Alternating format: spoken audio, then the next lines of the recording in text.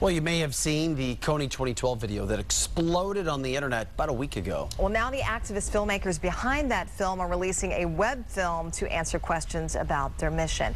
Invisible Children CEO Ben Kesey says in the video that the group's goal is simply to expose the activities of a fugitive warlord in Central Africa. He says the group is taking action in Central Africa to help people. Just one example, they installed a radio system that allows villages to send warnings when Kony's followers are close by.